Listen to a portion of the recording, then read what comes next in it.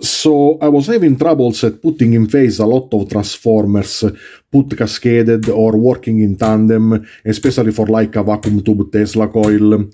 And guessing the phase out of the secondary of a transformer is sometimes not too easy to do, because maybe you can't see much the orientation of the windings.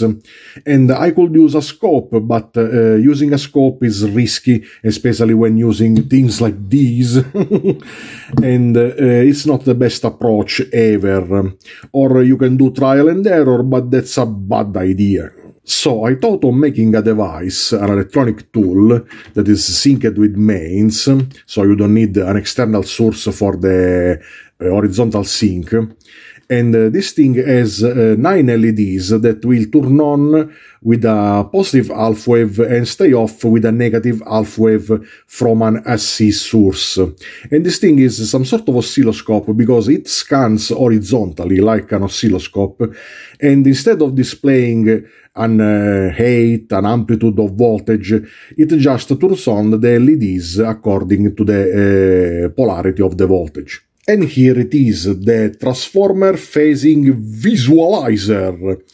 This thing works down to like 4 volts AC up to these voltages without problems. It can probe also voltage steppers, voltage doublers, you know, the circuit of a micro oven, and with a bit of head scratching also with staccato controllers. And it works like this. Now it's on, you can see the LEDs scanning a bit, leaking a bit of current, but they are not turned on. And you can test it on itself, because you already have live and neutral on the transformer coming from mains, and I insulated it this way with these tubes here. Anyways, if I connect the cold probe, this is the cold probe, an alligator, on neutral, and the hot probe, a multimeter style probe that I made on live. Okay, you see the LEDs turning on this way. And sorry, because there's a camera sync effect. You see the scan, but I don't, because I see it flickering at 25 Hz. This thing scans at 25 Hz, but I don't see the scan. The LEDs are kinda steady. You can only see the 25 Hz, but not the scan. So sorry, I can't fix this. Anyways, you see these LEDs turned on. This is the positive half wave. These ones that are turned off, this is the negative half wave.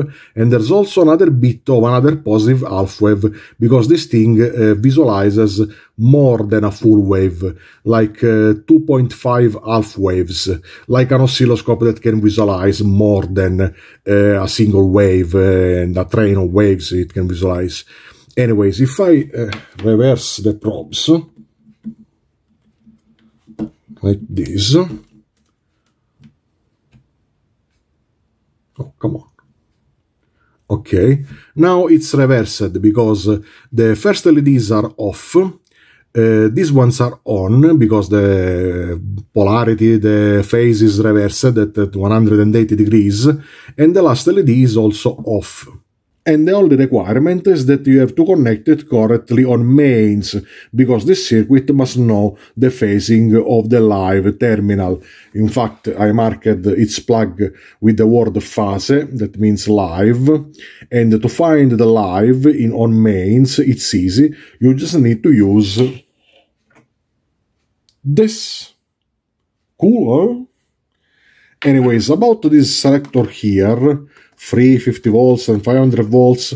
This is the threshold voltage that will turn on the LEDs. When put at 3, you just need a minimum voltage for turning on the LEDs, and it's like 4 volts, 6 volts, so you can probe low voltage transformers.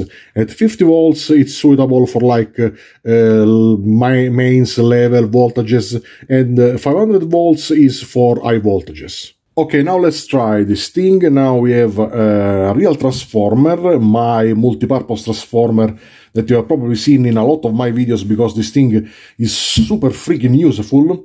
Anyways, both the things are turned on, And let's put the tool at 3 to have the maximum sensitivity for low voltages, and it's already picking up something because this thing is like electroscope style in sensitivity. Anyways, let's connect the cold probe on this terminal here. That is the common of the low voltage side. Let's touch the hot probe on the 6.3 volts output, and you see here that the phase is reversed. It means that this winding here has this 6.3 volts output in opposite phase of mains. If you can't see it, but I'm doing it. If I reverse the polarity of the transformer from the primary and touch it here, you can see now the phase is correct and the output of the 6.3 volts is in phase with the phase of mains. You can test also higher voltages. We have here the 115 volts, and now it's in phase again because I wound this transformer with these two secondaries in phase, starting with 0 volts here and 0 volts here, and it's in phase. And if I again switch the plug of the transformer, now it's opposite, and you can guess the phasing of a transformer. Okay, now we have the same transformer of before, but cascaded out of my mini DIY variac. This mini DIY variac that I made some time ago is a nice project, in my opinion, with a rewound transformer made as auto transformer and even more. And you can see this project in this video here. Anyways, now the phasing of the two transformers is completely unknown because I hooked them up in a random way without respecting anything. So we have not one but two transformers. Okay, let's put our tool that is put at like 50 volts, 50 volts of threshold voltage. Let's put the cold probe on the theoretical 0 volts output of the high voltage side of this transformer, and the hot probe on the 115 volts output. And now you can see that by chance we hooked them up, we hooked this transformer up in a way that the 115 volts output of this transformer is now in phase with the phase of mains, because this tool is phased with mains. And you can see that if I reduce the variac at some point, because of the 50 volts threshold, it doesn't turn on the LEDs anymore. Yeah. Okay, now let's try with something a bit more serious, to say something nice. Anyways, the MOT is under my variac. That is put at a middle voltage because I don't want to drive the MOT at maximum voltage because it goes also under stress. Anyways, let's take the plug of my variac and let's put it here.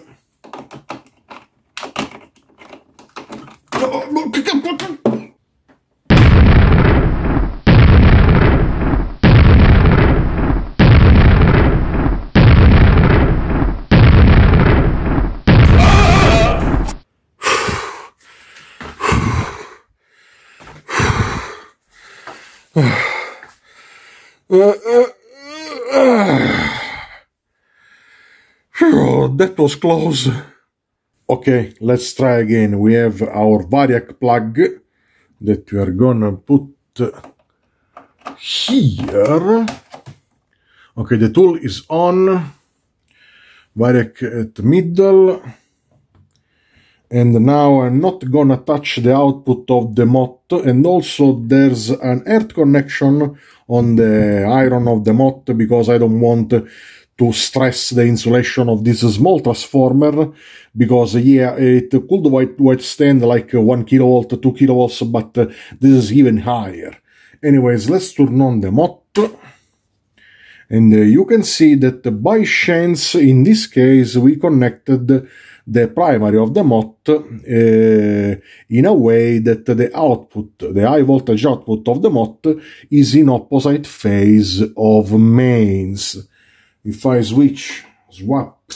turn the plug of the MOT out of the variac, now it's in phase, the output, the high voltage output of the MOT, that I don't touch because they say it's a bit dangerous. The high voltage output of the MOT is now in phase with mains.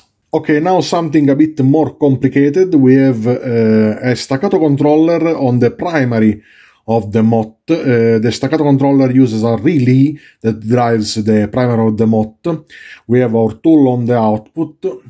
Let's turn on the staccato controller and the MOT through the variac, and you see that it respects some sort of phase on the first positive half wave, so it's correct. There's a bit of noise or of ringing on the secondary of the MOT probably that turns on this LED, and the last LED doesn't turn on because the relay interrupts the circuit before making the subsequent positive half wave. If I switch the phase of the staccato controller, okay, now it interrupts this positive half wave midway. In fact, it turns on only 2 LEDs instead of 3, and the rest is off. If I turn it off, wait a bit, and turn it again on, you can see that now with the phase reversed of the staccato controller, it's wrong because it turns on at midway of the positive half wave, it makes the negative half wave and another bit of another positive half wave, so it makes just a hump of negative half wave that is not okay for like a vacuum tube Tesla coil. If I put it again correctly, okay, now it's in sync because of the 25 Hz with just the subsequent half wave. It's a bit complicated. In fact, I wasn't sure to show you. Okay, let's try to turn it off for a bit. Let's put it out of sync. And again, no. Okay. And now it's correct because it makes the positive half wave here. It turns on the primer of the MOT a bit before. 3 LEDs are turning on, and you don't have to mind this bit of noise here, but this is the idea. And it turns off the relay here and it turns it on here. Okay, now I made a crude voltage stepper, voltage doubler, kind of the same circuit of a micro oven, but that generates positive instead of negative. We are using the 72 volts output of this transformer, 72 volts SC, that will be 200 volts peak on the tool, on the hot probe. The tool is put at 50 volts of threshold voltage for mains level purposes. Let's turn on the voltage stepper, and now you can see that the majority of LEDs are turned on because during the time the voltage is mostly positive. There's just one LED that is turned off. You can also see some LEDs that are halfway turned on because this thing is kind to some level sensitive to the level of voltage, and it also shows it. Anyways, this LED turned off means that the positive amp is not in phase with mains. The positive amp is here, and if you want to put it in phase with mains, you just need to unplug the transformer, reverse the plug, plug it again.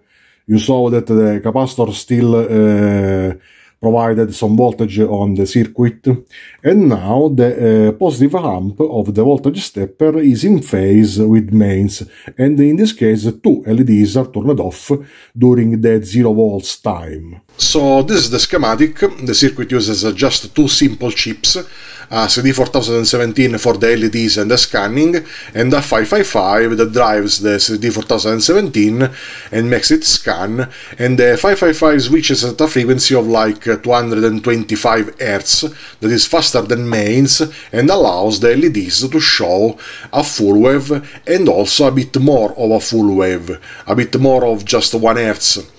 And it works like this. There's this front end here. The hot probe has a 10 megohms 3 watts resistor, a special kind to limit the current and voltage on the front end.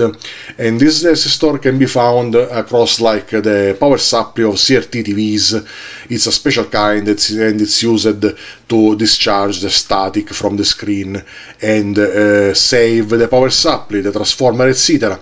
And there are also these resistors here that make a voltage divider on the input and allow just 1.2, 1.4 volts on the base of this transistor to turn on the Darlington, and it makes a threshold voltage of 500 volts with this resistor, 50 volts with this one, and when put at free without a resistor, on the input you just need like 6 volts for turning on the Darlington array and turn on the LEDs, but the LEDs will turn on with the polarity of the AC that you put on the hot probe. Anyways, the CD4017 is also resetted by this circuit here. This circuit here is connected to the secondary of this small transformer that powers the circuit also. And this circuit, this system, is a 0 volts crossing detector, some sort of this. And it triggers when there's the start of a negative half wave out of this node here, and it makes a reset pulse on the CD4017 through this capacitor, diode and resistor that make just a pulse and not a square wave.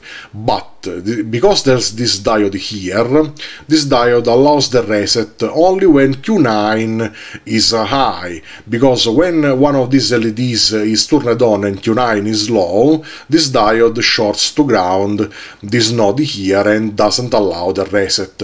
So the reset will happen at 25 Hz, not 50 in my case. So for the US it will be 30 Hz instead of 60, but you know.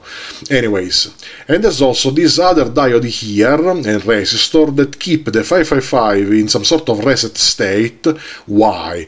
Because if the 555 is free running without a rule, it will not be in sync with mains, so one of the LEDs will flicker toward the start or end of the half wave, etc. So it will flicker more. So I put this system with this diode and resistor that charges this capacitor and keep the 555 in reset when Q9 is high. And that's basically it. Anyways, thanks for having watched my video, and bye!